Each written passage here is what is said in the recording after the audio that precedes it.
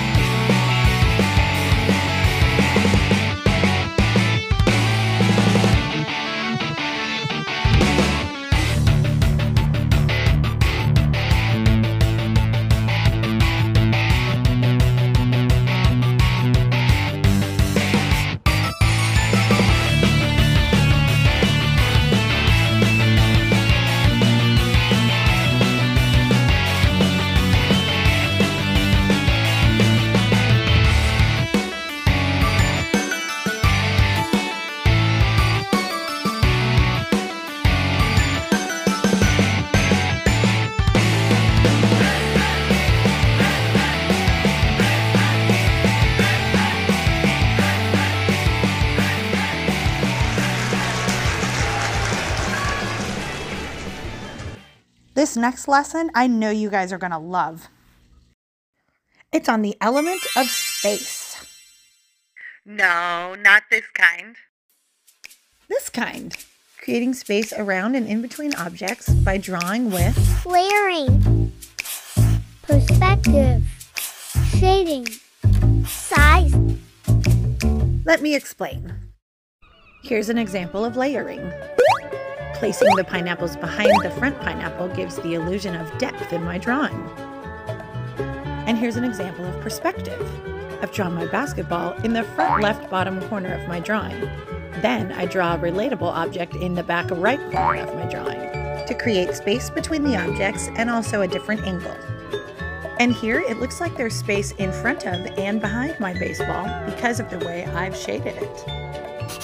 Shaded and not shaded. And here I've drawn two different size avocados in two different areas of my drawing to give the illusion that there's space in between them. I'm bigger. So now that you have a few ideas of what space looks like in artwork, here is what our next art lesson is together.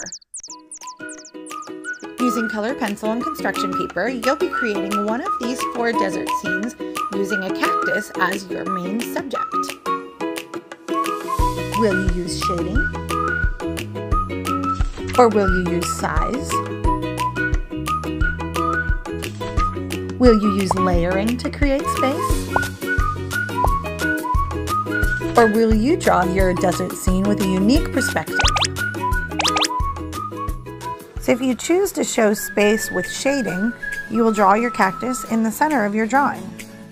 If you choose the layer version, you'll put one cactus in the front and then a cactus in the back on the left and on the right.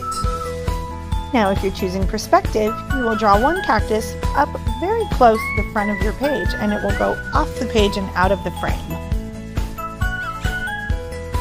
And if you choose to show space by size, you'll draw one cactus in the front, larger than the other cactus, which will be in the back.